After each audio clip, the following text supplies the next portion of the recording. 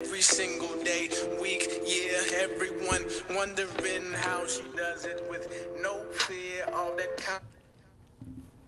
Hello, everybody. Hello, Facebook Village, Affinity Village, Chi-Town Universe. Welcome. Good evening, good people. That intro that you heard was actually Tadao, which is my first time hearing this song. I really like it. I hope you liked it too. But good evening, good people. I'm Kelly Suzanne Saulsberry, and welcome to Living Room Chats at Affinity, a podcast for brave conversations and bold voices. Living Room Chats is my monthly podcast that will take place the third Wednesday of each month at 7 p.m. Central Standard Time and will be live streamed on Affinity's Facebook page. I'll dive into topics like political advocacy, culture, identity, and spirituality with people from different backgrounds, walks of life, and perspectives. We'll have conversations that move beyond the superficial and safe to an authentic place where we can be ourselves, dare to question things, and candidly express what we think and how we feel. I'm delighted to be joined tonight by a live audience in Affinity's beautiful and cozy living room in Bronzeville and Chicago South Side. Want to make some noise, y'all? Woo! So thank you all for being here, and thanks to those of you tuning in to Living Room Chats via the live stream. You can join the conversation on social media at Affinity's Facebook and Twitter pages using the hashtags LRC Affinity Podcast, LRC Kelly Podcast, and of course, hashtag We Are Affinity. While I'm happy to be part of the Affinity family, the views I express here are my own, or the views of the individual guest. These views do not necessarily express the views or opinions of Affinity Community Services. I'm honored to have Jackie Boyd as my conversation buddy tonight. She is a fierce advocate, fly fashionista, phenomenal friend, and founder of the Care Plan, which we'll learn more about later. While Jackie and I have known each other for several years, it's been only in the past 2 years that we've gotten to know each other more deeply and develop a beautiful friendship. Our living room chat tonight will focus on family, friendship, and community, and their impact on Jackie's advocacy, career path, and life choices.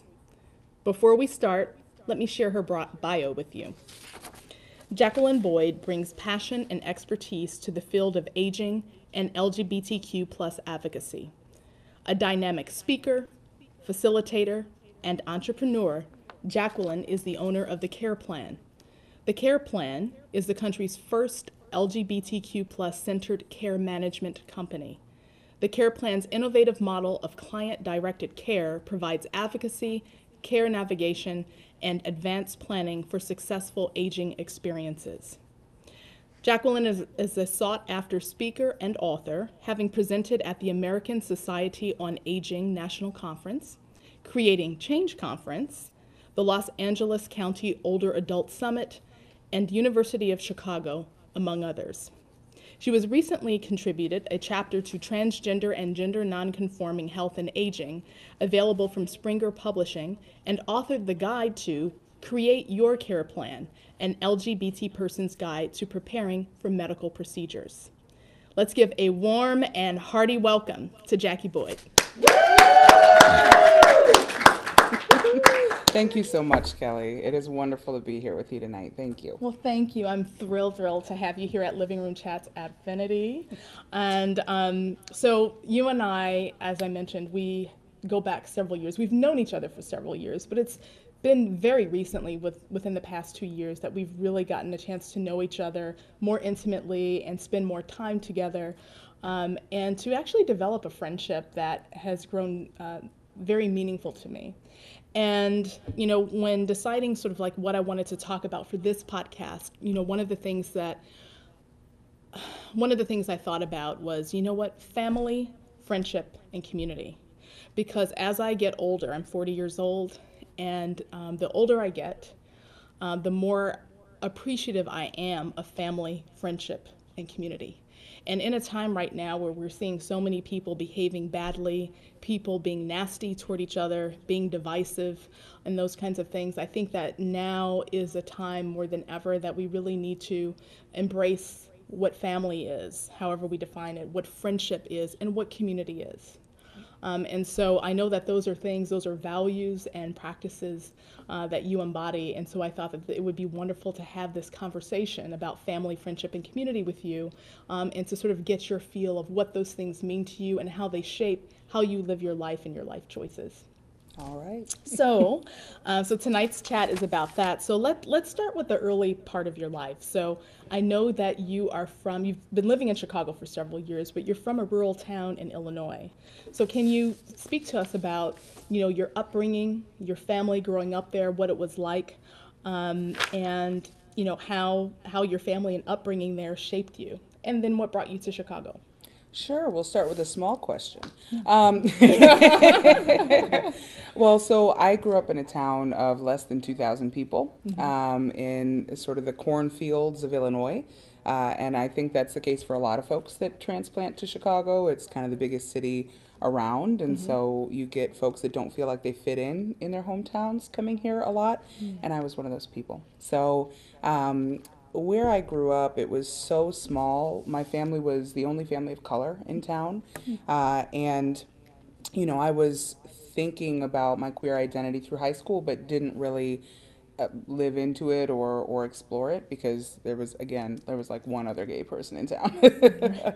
And so I found family of choice really early on because you just need support. And I think one of the blessings of feeling different or being different is that you find other folks that are different in their own way to create family with. And that's really what happened when I was in high school.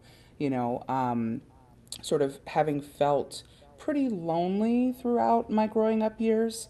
In high school, I found just kind of a random group of folks that were theater kids or, smoked a lot of weed or, did dance. Like we were just a group of kind of misfits that came together and got along and laughed a lot and acted silly. And so that was kind of my first understanding of family of choice is that it doesn't have to be folks that are like you, but the power of a shared experience. And for us, it was kind of that experience of feeling different, of needing support, and of knowing that the world was bigger than our town.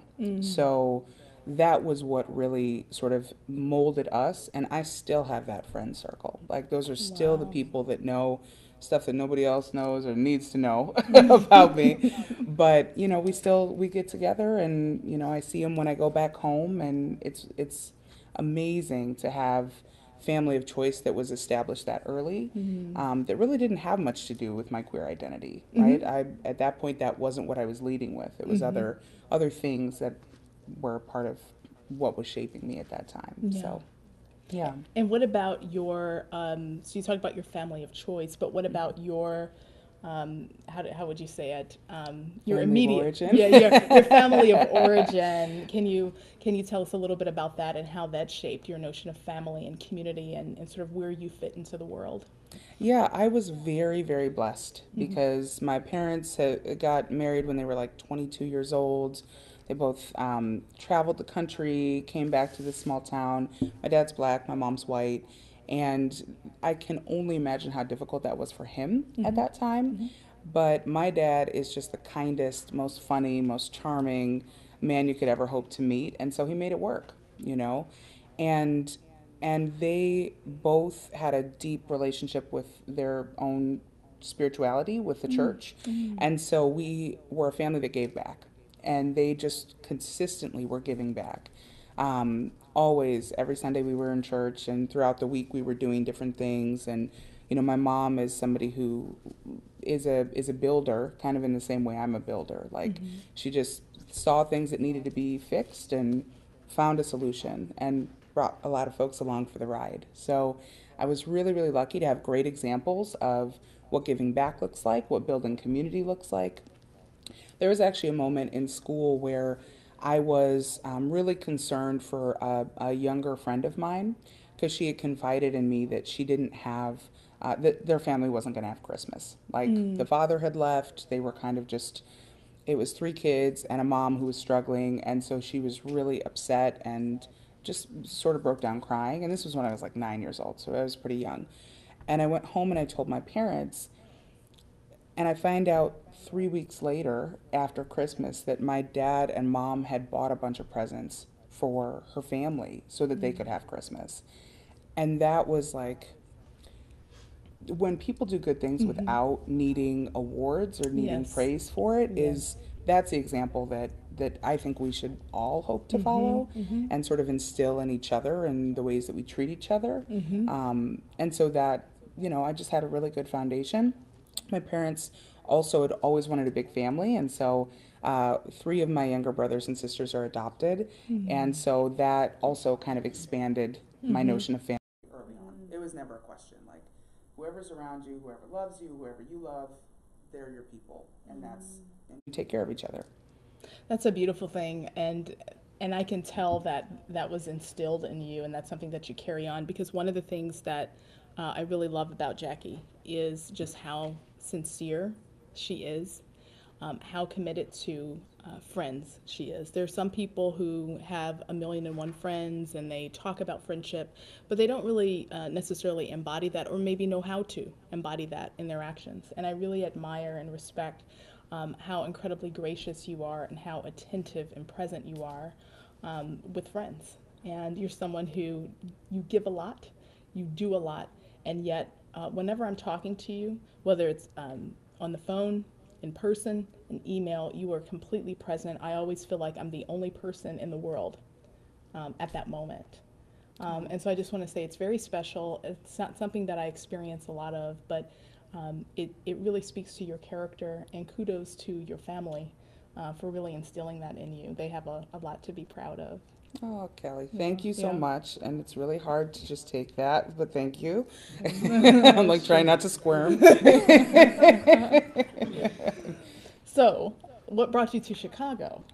Well, I was from a very small town where I So, was different. but what is this? You keep saying small town. What is this small town? Where is it in Illinois? And Oh, all of yeah. that. Well, Tell us about that, and then what brought you to Chi-Town. It's in like the most beautiful part of the state, I think. It's in the northwestern corner. It's a town called Mount Carroll. It's really cute and historical, and there's brick streets and wonderful people. And if any of them are watching, hi. But I wanted to experience more, and so I went to school at Loyola, and just came to Chicago because it was close enough to family.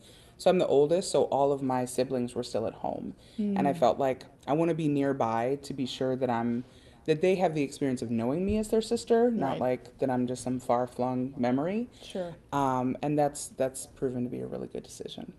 And what did you do at Loyola? Studied psychology, studied women's studies, like a good queer. Yes, me too. That was my minor. That was my minor at Wellesley. Not that I'm a walking stereotype or anything, but yeah. We're sitting stereotypes right now, so it's okay. Right, exactly. Yes, exactly. But yeah, so I went to school for that, and while I was in school, I was kind of annoyed by the way that I'm not an academic, and no shame to anybody that is, but it just wasn't the right fit for me to live in wholeheartedly. So when I was at Loyola, I was really questioning, like, okay, I'm studying psychology, I'm studying a lot of theory, but if I want to actually help somebody, if somebody falls in front of me, if somebody has a heart attack, if somebody's, in danger and pain, or if my family members need help, what does that look like physically? How do you actually take care of somebody? And so that was what piqued my interest in becoming a certified nursing assistant. I wanted to do something where I could balance out sort of this is how we're going to think about your mental health with what does it actually take to take care of someone physically. And so it was just, I needed that balance, and so that's what I did there. So in your journey within that line of work, how do your values related to family, friendship, and community, how are those reflected in terms of the work that you chose to do and that led up to your creating the care plan and being very active and involved in LGBTQ communities in Chicago? Yeah, well, I think, there is a real magic in taking care of another person. And I don't mean like just dropping off, a meal or flowers. Like that's good to do, but if when you are actually in an intimate space with somebody and you are taking care of their body, you are assisting them with bathing, with things that are uncomfortable to have somebody there for, like toileting, you have to figure out how to bridge that gap of sort of shyness and fear, and it gives you a different perspective, and it creates a different kind of relationship. So, with my clients at that time when I was in the nursing home, they maybe didn't see many of their family members. Maybe their family members had passed on. I had a client who was 104 years old, and she was feisty as all get out. She would holler sun up to sundown and then continue on. And the only thing that calmed her down was when I would read the Bible to her or sing to her. And we would be at like 3 in the morning on the night shift, like sitting there singing to this woman that's 104 years old. And those are moments of familial connection, even if there's no blood relation. That's right. Even if she doesn't know me and won't remember me tomorrow, you create environments that are safe. And so I think that magic of how you bridge the gaps or norms in society through care are really intriguing to me, and points of opportunity for real human visceral connection. Yeah, exactly. That go beyond the surface, which is, it sounds like what you were getting at. Exactly. Yeah. So from that lens, I got into working for DCFS for a few years and just really struggled with that system. I was like, I don't feel like I'm actually helping people. And what was your struggle, and what do you think the barriers were for you? Numerous, but for me I felt like I was recreating trauma for young people. So in the way that if a young person has been taken away from their parents, like I know what that feels like and what that does to somebody as an outsider from seeing what it's done, how it affected my siblings who were adopted, to have that not knowing, to have that having been part of a system. And then when you think about just how, I'm like in a family moment. No, please, absolutely. Yeah. So when I was working for DCFS, I was just really frustrated by the fact that every single week I had to do these visits where I was taking kids away from their parents again. And then the parents would be doing everything they could, and maybe their court dates would be extended because a judge didn't show up or there wasn't a court reporter or something that was totally beyond their control, and it just felt wrong. I was like, I can't continue to try and give folks hope that their family's going to get back together or that they're going to be with their parents again when every single week I'm picking you up and taking you away from your mom. Like that just, for people that are trying to help, I think it makes it really, really hard when the systems are built in a way that's, less than perfect. In some ways that fracture families instead of trying to build them. Yeah. Or foster a deeper sense of connection. Yeah, absolutely. And that in particular definitely informs my work, and why I started a business versus a nonprofit, or versus working for somebody else. Because at a certain point, you have to compromise your ethics, right? If you're not your own boss, you have to compromise your ethics, or the way that you think the work should get done, or doing the right thing in the moment. And I really feel like people are worth going the extra mile for.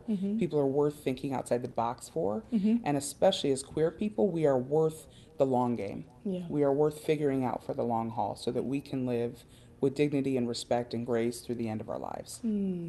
So this is a great segue because you touched on some of the things that led you, your previous experiences and working within systems and wanting to make a positive impact on the lives of human beings and to foster connection and to offer humane support, but you kept hitting this brick wall in a system that just didn't reflect your values in terms of not only what it was doing but how.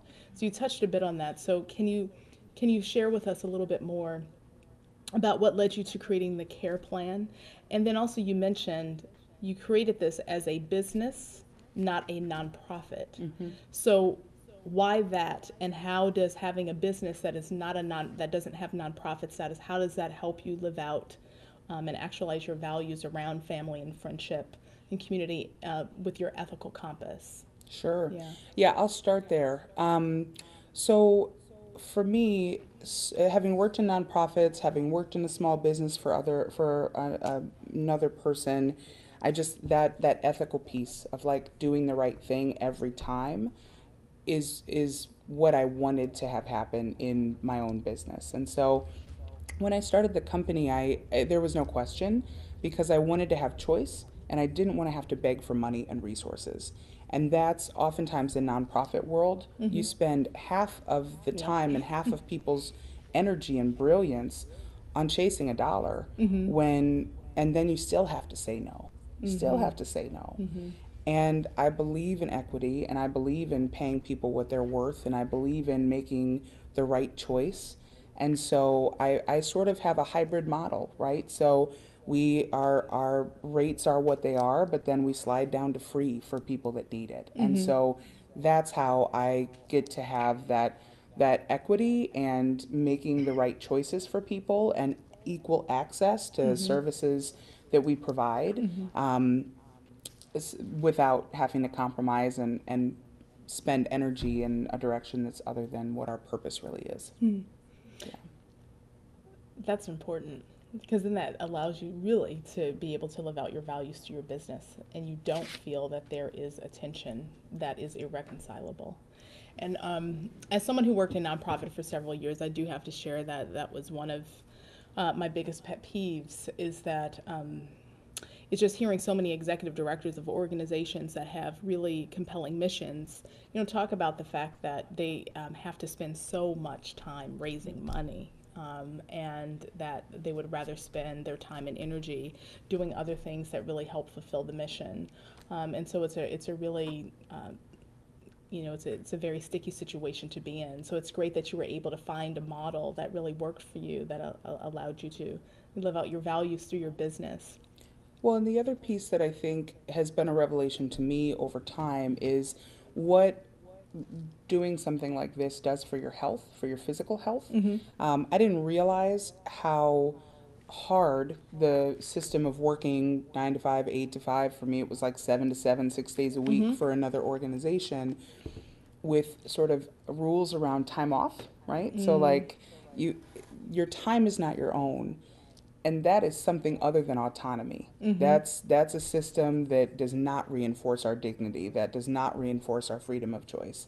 And so when I got out of that and started my own business, even when I had no money in my pocket, was hustling. I mean, I like taught kids after school chess and I barely played chess and I did Uber and everything else. Like it was a hustle. I had folks in my house for Airbnb. Like I was doing all the hustles the first year of the business. But the stress I felt, no day was stressful. In the midst of all of that, doing all kinds of things to stay afloat financially and to be able to have your business, you still felt a lot less stress. I've had 3 days of stress that equaled every day of stress that I had at my old jobs. Wow. And it doesn't matter what job it was. Being there at a certain time, putting everything you have into other people and not getting fed back, not having the freedom to take time off or to go have lunch with your family if they're in town, or to say, you know what? Like, for example, the day after the Pulse Orlando shooting, I took off. I was like, there is nothing more important than acknowledging what has happened and taking some time and space. Right. Like, today is not the day that I take care of other people. Today's the day I take care of myself. Not having to ask permission for that just felt so good. It felt like you could actually take care of yourself. And that's really critical. And so many workers, employees in the United States just do not have that whatsoever. They feel if you're fortunate enough to even have a job that offers you sick days or vacation days, sometimes you feel guilty even taking them, right? And so, I mean, it's a real dilemma. It's a real problem, and it does not. It's not conducive to healthy environments, healthy workspaces, full beings, and those kinds of things. So considering, in addition to that, considering a lot of the work that you do, which I know is a vocation for you, it's a mission for you, the work that you do with the care plan, as well as your volunteer advocacy work. At the same time, I'm sure that you are, in your work with the care plan, you're working with people who are facing very sobering issues. In addition to living life on their terms, I know that you also help people plan their exit, right? And dealing with illness. And helping prepare their families plan for what's next, and, who can help love and take care of them and those kinds of things. And I imagine that that's not always easy. So how do family, friendship, and community help support and sustain you in the work that you do? Well, family, I mean, those three are just, I feel like they're cornerstones in my life. Yeah. And I have many family members and many family of choice groups. But I think that, like, for me, my mental health comes first because I can't take care of anybody else if I'm not in a good place.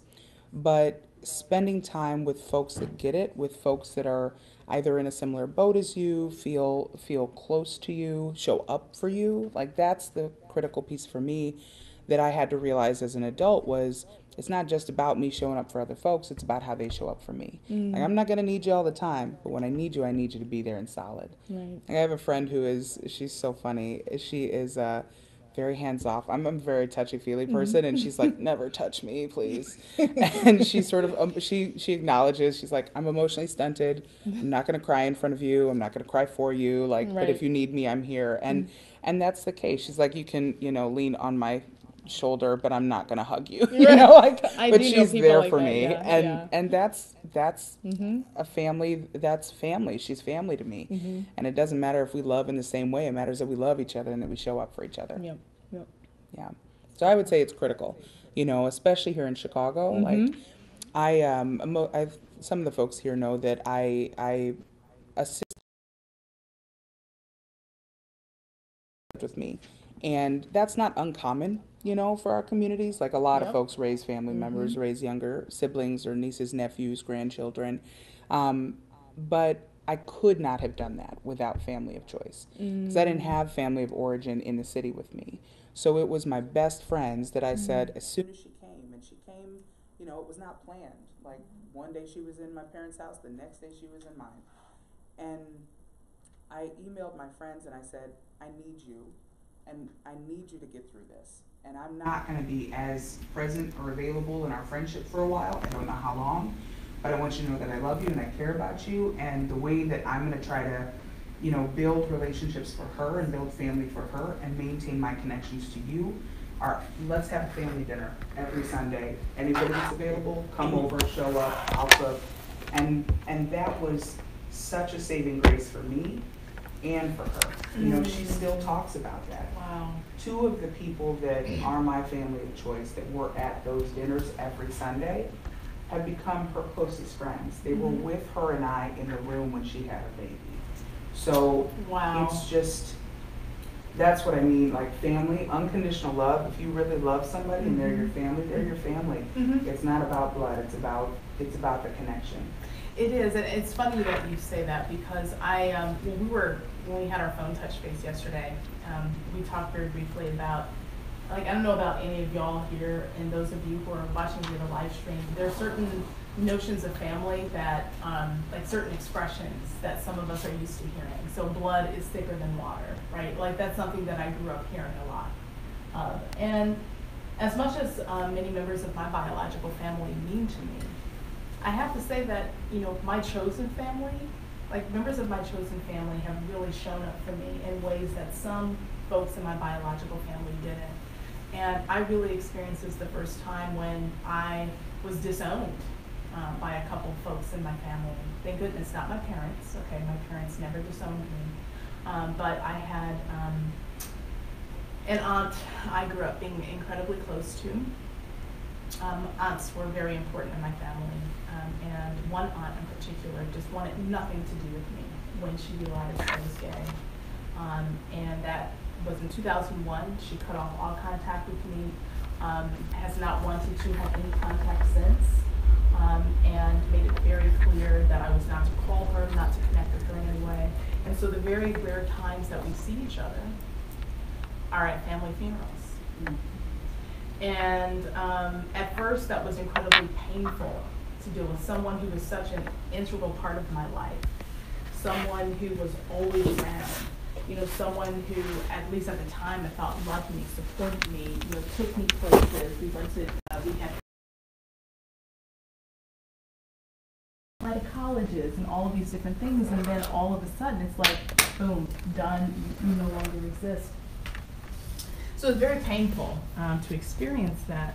And it, I was in therapy and coming to grips with the fact that I'm gay, and also having to really develop the courage to make choices about my life, not just being a lesbian, but things I wanted to do for a living, not wanting to go to graduate school right away, and those kinds of things that really angered some people in my family, but making a decision how I wanted to live my life. And as I sort of moved forward with that, I realized that in some ways, distance from this particular aunt was a blessing in disguise, because I was actually able to live more freely and openly.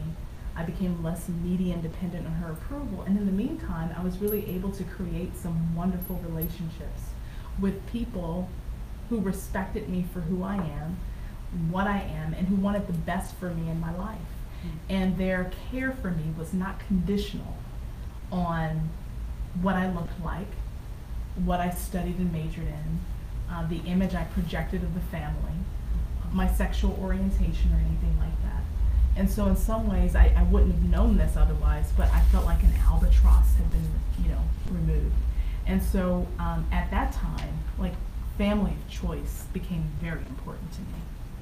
I mean, critically important, because my relationships with some of my family of origin were so strained, and I felt so vulnerable. So what you say about family of choice really resonates with me, and I think that this whole notion of blood is thicker than water, that might be true for some people, and that might be true sometimes, and I certainly don't want to minimize the importance of family of origin, but I also don't think we should denigrate the importance of family of choice. When you choose who your family members are, that is the fact that it's a choice. They show up for you, you show up for them. That's not just a default because of bloodline or because someone is called a sister or brother. That's powerful. That's incredibly powerful. And so that that really resonates with me on so many levels. I just want to say that I'm so sorry that that happened, and it was wrong, and it should not have happened. I'm curious for you about if that particular experience or other experiences sort of inform your expectations of family of choice, right? Because lots of folks may be around or be friends, but I think there's a difference between like intimate circles, intimate friendships, and I love that question. As a matter of fact, I think something that I learned from that is to be more precise with my language. So there are some people who say, oh, such and so is my friend, and they hardly talk to the person, they hardly see the person, and they don't have any real connection. I take very seriously the difference between an acquaintance and a friend. Okay, and I don't confuse them. I have a lot of acquaintances. I wouldn't say I have a lot of friends, and I'm okay with that because more isn't necessarily better. With that being said, that I can call someone a friend and not talk to them every day or every month. That's okay too. There's a connection there, there's a bond, and whether we talk to each other a few times a year or every week, like there's some kind of connection there, and I know that I can pick up and call you, I'll be there for you, and vice versa. But that's, for me, that's different than an acquaintance. Someone I know I have a friendly rapport with, but not that same connection. So for me, it's being very clear on those things. And in terms of expectations, if someone, I feel like my friends that I have are people who are honest with me. They have my best interests at heart. They're going to tell me what they think and how they feel, regardless of whether or not they think I'll like it. Sometimes you need stuff that you don't like. I have a friend right now who's right here, who's an example of that. Ivana's known me. She's right here in our audience, our live audience. I'll try not to cry. She knew me when I was in my early 20s. And is someone who I looked up to very early on, very close to, and someone I felt like I could really talk to and be vulnerable with and confide in and not be rejected, which is different than what I was experiencing with my family, some members of my family of origin. And she's seen me grow, like go through all of the growing pains and the ups and downs and confusion and toxic relationships and not knowing what I wanted to do with my life. But just really embracing my humanity and really being a sounding board and telling me what she felt, but also not stifling me. And to me, that's an example of a friend. She's a friend and one of the best aunts I've ever had. Yes. Can we give it up for Yvonne? And that's rare. And so, that's the friendship we have. And there are different types of friends that I have. They're not all the same. They don't all serve the same role and purpose. But what I do know is that there's a respect, there's a connection, there's a camaraderie. I can be myself with my friends. So there's no pretense, there's no pretending or anything like that. And to me, that's what friendship is for me. Yeah. Get on out of here. I would be friends with you, Kelly. Oh, we already friends. So speaking of family, something that I love about, something that I learned when I was a baby dyke, and I came out at Wellesley, again, stereotype, no. Came to Chicago, where I was born and raised, and I noticed very early on that LGBTQ folks, queer folks, we say, oh, such and so, that's family. Mm-hmm. So we have a long history of calling each other family. Mm-hmm. And so I sort of get what that's about, but for you, what do you think the significance of that is for you personally and for LGBTQ folks, more broadly in general? Well, I love thinking about language and mm-hmm. what it means, and because my work spans generations, mm-hmm. The term family, I believe, was used to sort of wink, right? That person's family because I can't say that they're gay or say that we're dating or whatever. Yeah. So, there's still clients that I work with that are in their 70s, 80s, 90s that will never call their partner mm-hmm. anything but family, right. or that's my roommate, or some other type mm-hmm. of relationship mm-hmm. that's close, but not naming. What is it? The love that shall not be named. Right. Go back to women's studies days. Yes. But I think that today, family means all kinds of things. I know, especially with when folks are sort of coming into their identities and figuring out who their friends are. I've seen sort of family systems for people come together and then break apart, or you have a family unit and then somebody goes through a breakup and that changes the dynamic, or a few people go through a breakup, right? Mm-hmm. You have couples that start to create a family and then somebody breaks up and you're like, wait, where'd the other half go? Where'd the rest right. of our family go? And mm-hmm. what's my relationship to them now? Mm-hmm. So I think family means a lot of different things in LGBTQ mm-hmm. communities. But at the end of the day, I think it comes back to these are folks that are there for you, that show Absolutely. up, that love you, that heal the hurts that have harmed you. Mm-hmm. It's true. And something else that I wanted to share, we touched on this a little bit before in a previous conversation, is that as important as family is, and I'm more so speaking of, for this point, family of origin, I think it's really important that we not fetishize family. And when I say fetishize family, I'm especially talking about family of origin, not so much family of choice, because I don't think we do that as much with family of choice, but family of origin. And I hear so much talk about, especially this elevation of the nuclear family. Blood is thicker than water, and family does X, Y, and Z. And oftentimes I find that family is talked about as some kind of innately benign group of folks or institution. And I think that when family are at their best, they're people who give you a sense of belonging, a sense of history, heritage, culture, customs, lineage, a place where you can feel safe and loved and supported, where you can grow and develop as a human being, as a child and into an adult, and something that's always there for you. But family is also a place that it's an institution that is also used to justify a lot of abuse mm-hmm. Mm-hmm. and pain. Mm-hmm. And I think it's very, and to excuse behaviors that outside of the institution of family would not be excused. And so I think it's really important that we embrace what family is, what family can be when it's at its best, but not allow family to become insulated from critique, mm-hmm. Insulated from intervention when necessary. Mm-hmm. And I think that's very, very important because a lot of very damaging and painful things have been done in the name of family of origin. And so I just wanted to share that because that's something else that I feel very viscerally about. Well, I appreciate you taking it there, you know, because a lot of times we don't want to air the dirty laundry that happens in our families, except to our close friends.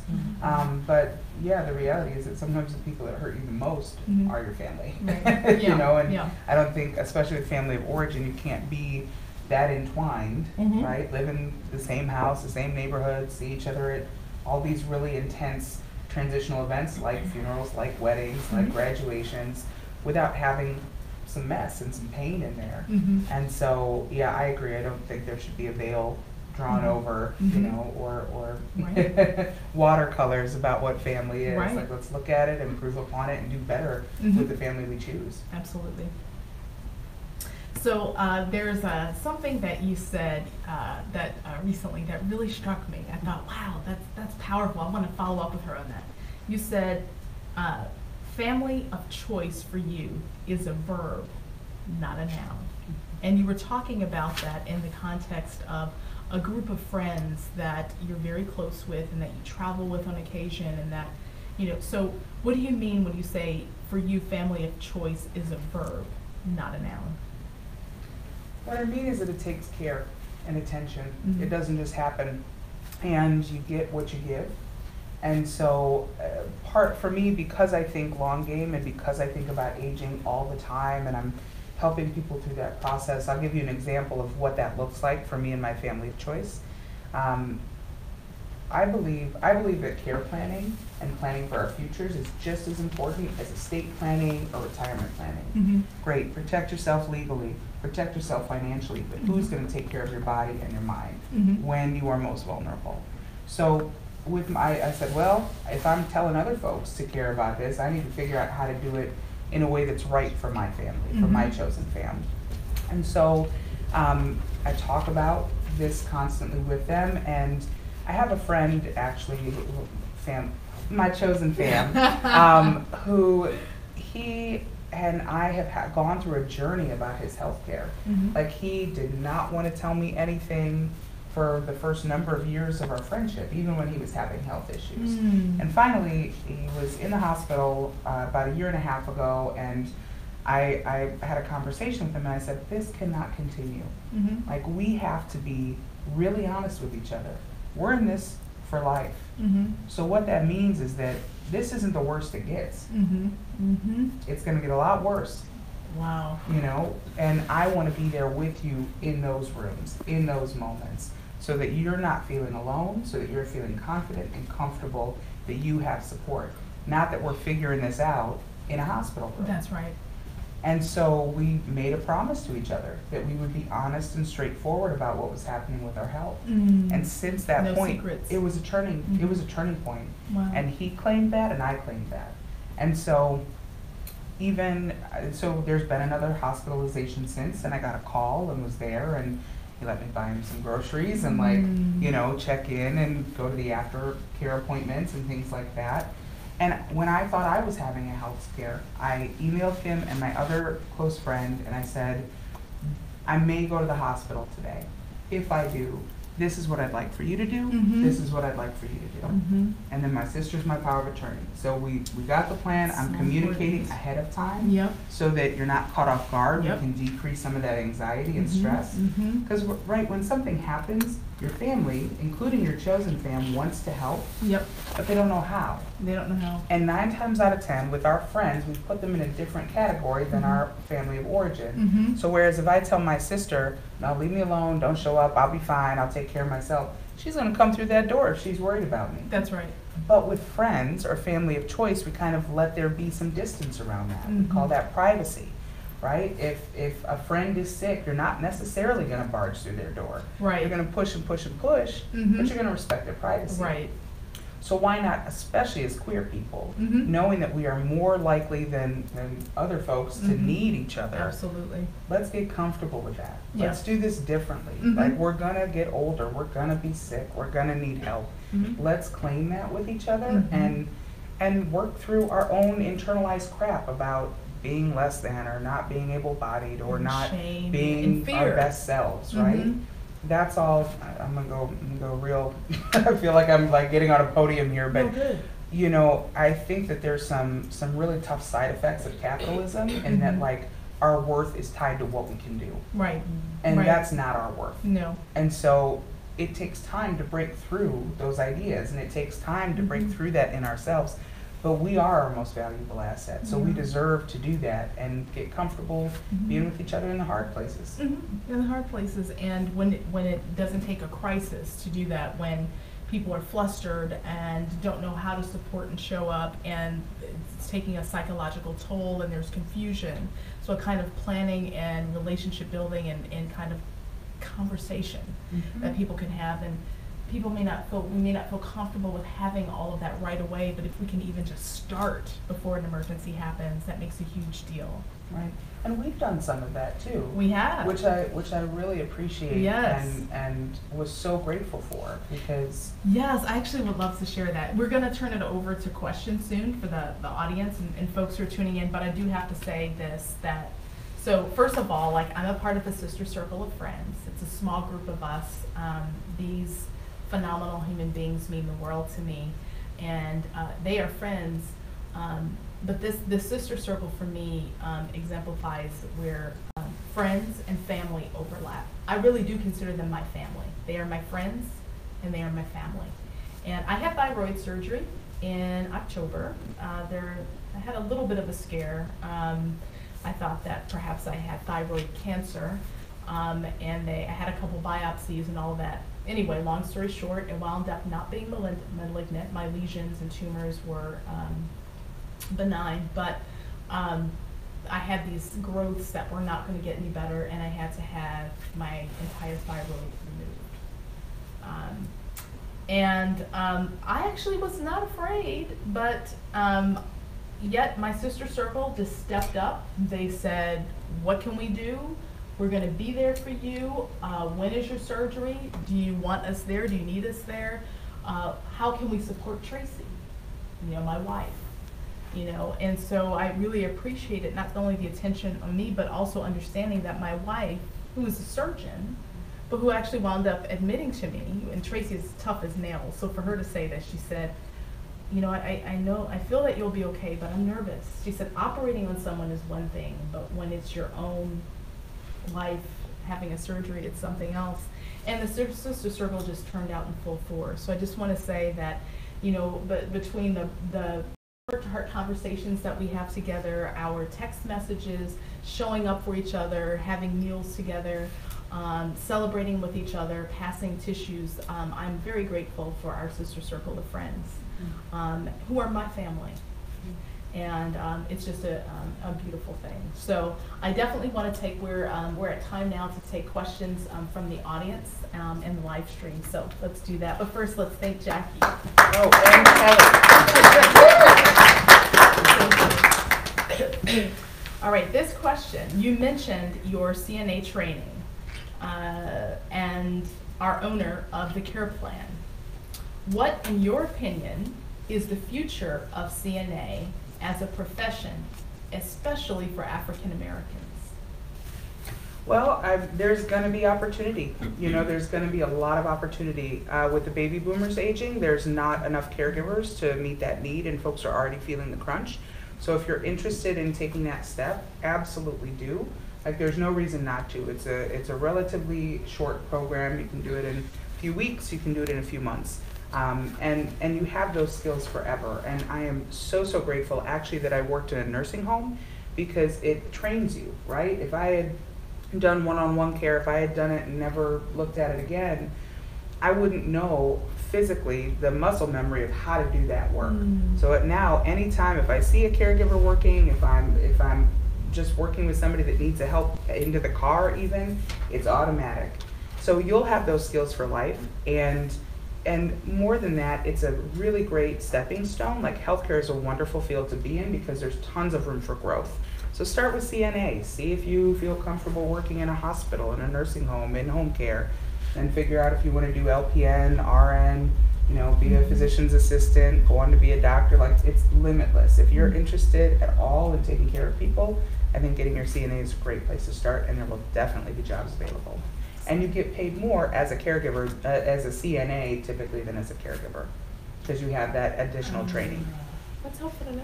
Yeah. So in particular for Black women, I would say go for it, but continue on. Oh, great. That's helpful. Right. I want to see you as the administrator of the place. Y'all got your charge from Miss Jackie. Okay. So we have a question from the live audience, Yvonne. Yeah, I wanted to do a follow-up on that because I was wondering if the CNA itself is going to be professionalized. My interest is there are so many young African Americans who are going to be CNAs, and some of them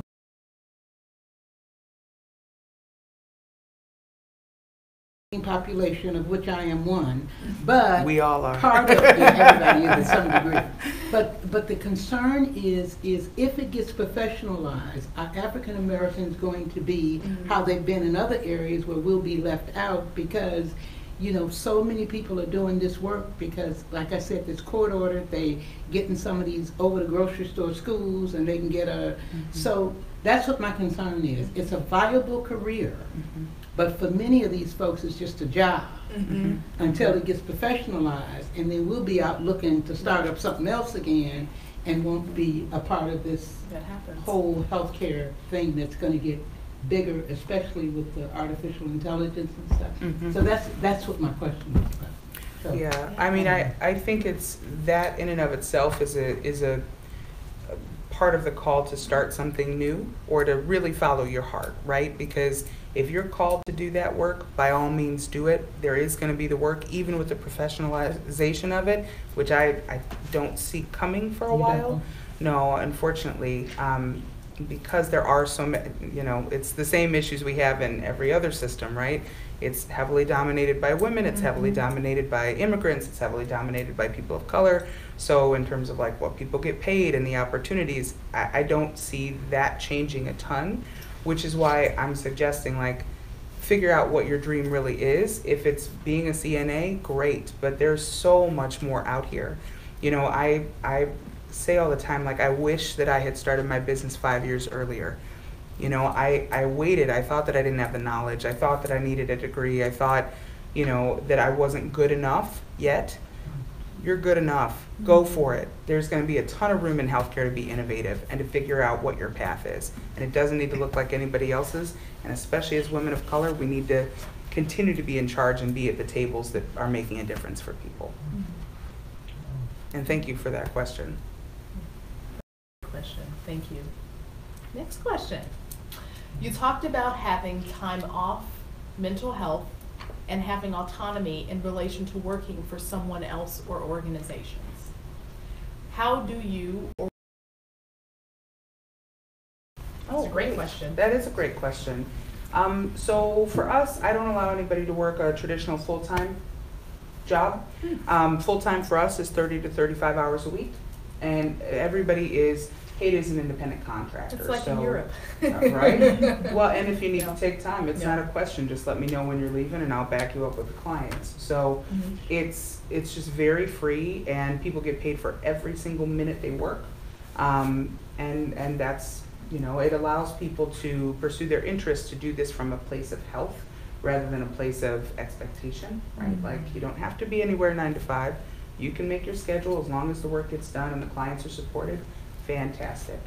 I pay people well, and I offer bonuses and make sure that, you know, last year for our retreat, I actually got us a home and took us all to Michigan for a weekend, and like and I'm only 3 years in business, right? Like there are ways to create work environments that are healing, not harming.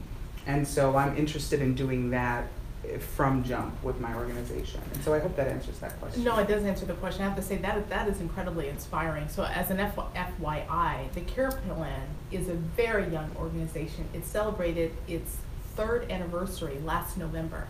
So it's not like this is an old company that's been around forever, that's had time to actually try certain things or whatever. So the fact that you have such a progressive business model it's quite extraordinary, I find.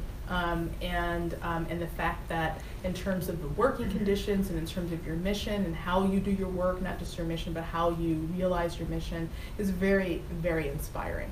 Oh, thank you. That is fantastic.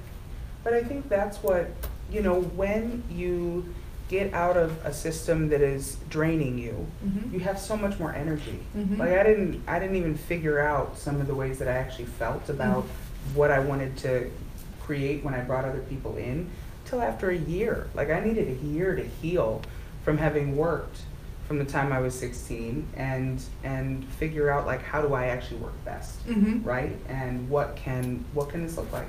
Right. So yeah. That's incredible.